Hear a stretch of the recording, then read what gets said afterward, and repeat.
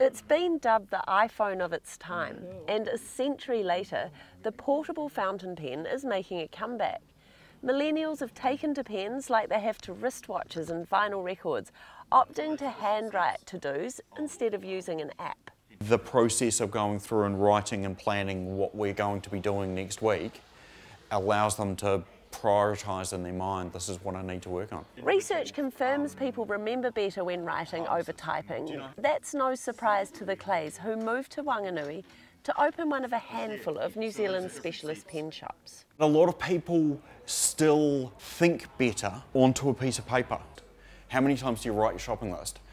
Forget it when you go to the supermarket, but you can still remember what was on there. Pens range from a few dollars to a few thousand, but for enthusiasts, it's not just about the pen. I like to use bright colours in my pens, so I've got 2 pens that I use every day. One's got a bamboo green and one's got bright orange, because why do you use a pen with a boring colour in it? We've got about 30 odd different types of orange, so. The increasing popularity of handwriting has seen pen sales rocketing since 2010, when Pat started Inked online. And despite these digital times, calligraphy is still in demand. The fancy writing, when you're making the squiggles, that's called flourishing. And it kind of flourishes the image as well in the document and gives it a bit of character. You can type things all day long, but you'll never be able to duplicate something that personal. So the universities still use calligraphers. Official documents still have in-house calligraphers. It can also be a zen way to relax. It's similar to knitting, it's similar to crochet, it's similar to painting or any of the arts.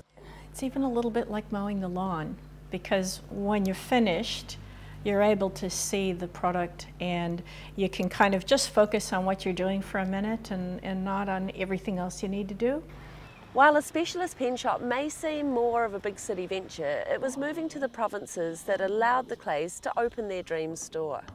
In Auckland, because you're dealing with major corporates that are the landlords, they want a 10-year lease. So when we set this up, we didn't know, is it going to work?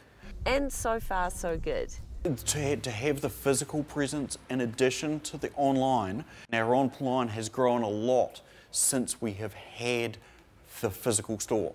Inked is open Monday to Saturday and also runs calligraphy classes throughout the year. Georgie Ormond, Local Focus.